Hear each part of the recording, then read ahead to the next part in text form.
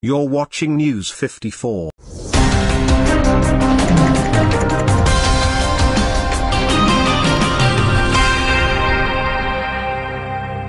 President Uhuru Kenyatta and his handshake partner ODM leader Raila Odinga are set to suffer a setback after two cabinet secretaries resigned on Tuesday morning to effectively join politics.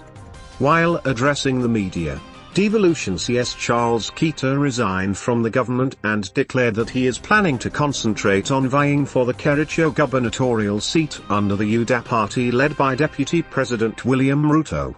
Just a few moments after Keter's resignation, his Petroleum counterpart CS John Munyes followed suit and resigned to focus on his bid to become the next Turkana governor.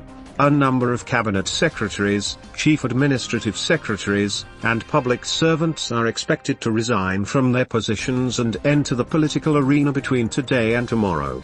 At least 7 cabinet secretaries in President Uhuru Kenyatta's administration have political ambitions at the moment. While in Mombasa for the launch of the Universal Health Coverage Program, the president did not shy from attacking his deputy for non-stop politicking. He dismissed reports that ODM leader Raila Odinga is his project, even as he maintained that he has a right to choose whoever he will vote for.